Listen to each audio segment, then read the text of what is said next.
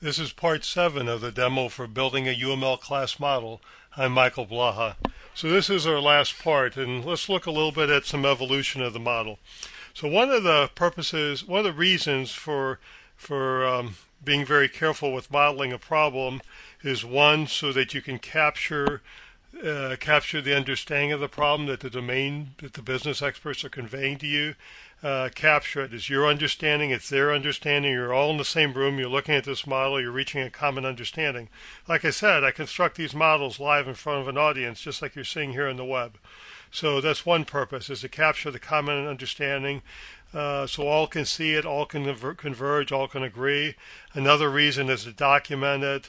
Another reason is this kind of a model serves as a starting point for development. You drive it right through into the database structure, and you drive it right through into object-oriented programming class stubs. So another reason for being very careful with formulating this model is you want to think through things carefully. The whole idea of software engineering is to think up front and not have to fix problems once you're well into development. So we thought through this model carefully. This is a sound model. If it's a good model, it should lend itself to evolution.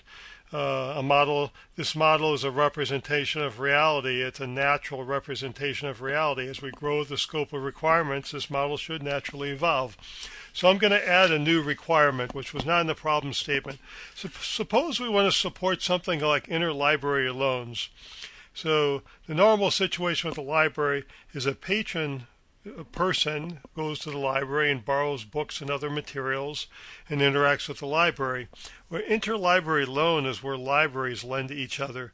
A patron may want a library item which is not at his or her local library, so the library can reach out to another library and still serve the need of the patron. So let's add a new class for interlibrary loan. We can't handle this class with the same mechanism as for library patron because they're much different. So we call it inter. If we try to handle it with the same infrastructure as we have for patrons, we're force-fitting the model. That's not natural. We're not going to do a good job of servicing requirements. So let's add a few fields for interlibrary loan. We're going to have a checkout date.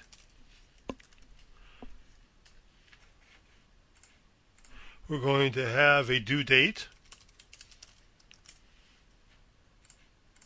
And we're going to have a return date. The day it's actually returned may not be when it's due. It might be before or after.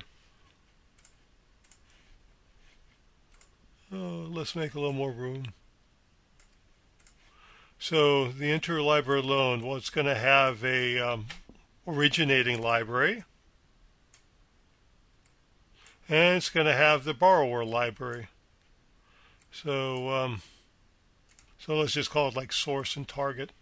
Source library is a library that provides the book, and the target library is the library that requested the book. Maybe these aren't the best names, but we're going to clarify these as we go.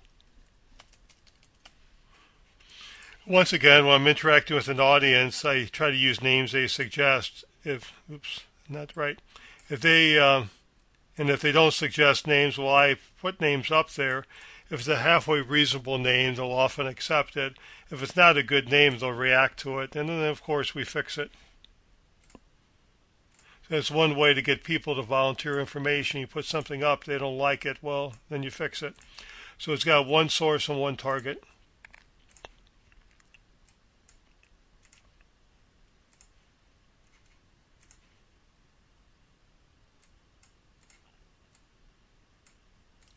And then, of course, a library can participate many times in both capacities. Okay, so that's an interlibrary loan. And then, of course, it's got to refer to a specific copy of a library item. That's the subject. That's the subject of the loan, of course. Let's put that. So it refers to one copy. And the copy can be loaned multiple times over time. Okay, so that's our first attempt at it, but that's not the best. So let's call this target. Let's rename that to borrower. Change that name.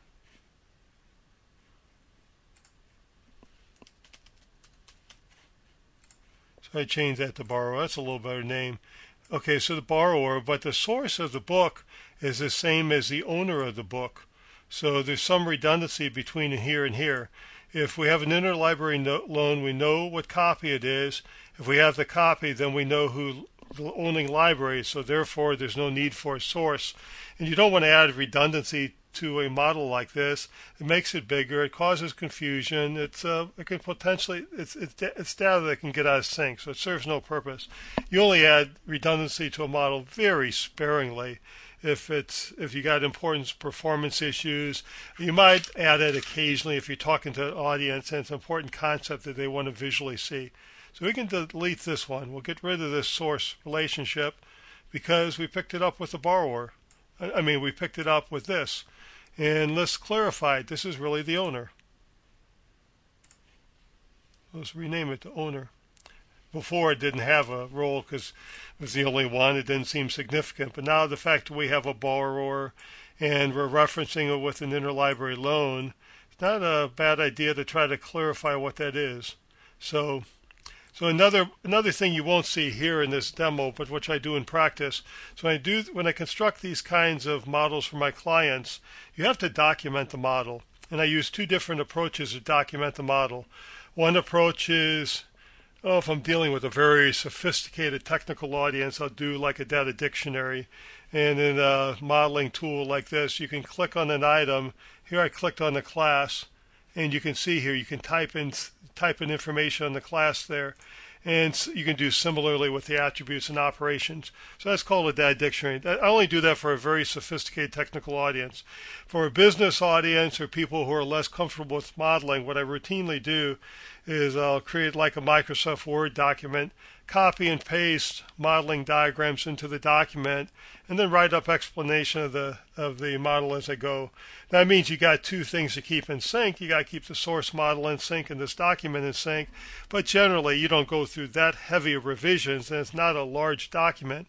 And the advantage of doing it that way is it's very friendly for the business people.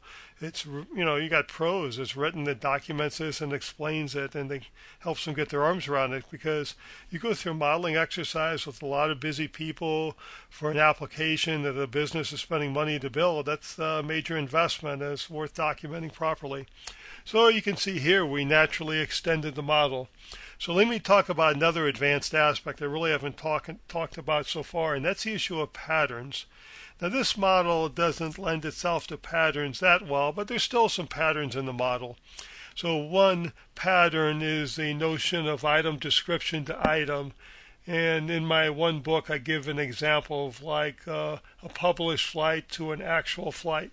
The published flight is a thing that the airline puts on their website they'll sell you, and the actual flight is that published flight on a specific date, because they keep data for each of those flights and specific dates also. So item type in one sense is description with regard to library item. That's a pattern. And similarly, library item is description with respect to library item copy. So when you talk about the grapes of wrath and the title level, that's description with respect to the physical copy of the book. And is it stained or is it torn, or exactly what date was the copy purchased, things like that. So you can see here this distinction between those planes is quite important, because earlier in the model we had checkout item associated with library item, which was wrong, and we had to correct it to library item copy. So in the model, if you do not clearly distinguish these kinds of planes, you're prone to errors and deep errors and mistakes, and you really don't want to do it. That's nasty bugs. So another example of patterns in this model is the notion of archetypes. And a common archetype is the idea of an order. An order, like a order entry system. You have orders and order items. And checkout is very analogous to that. We have checkout and checkout item.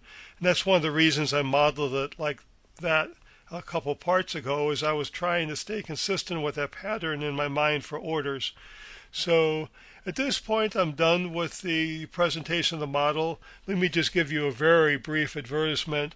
If you've enjoyed this presentation, if you think it could be helpful to your business, I'm a consultant. Please contact me.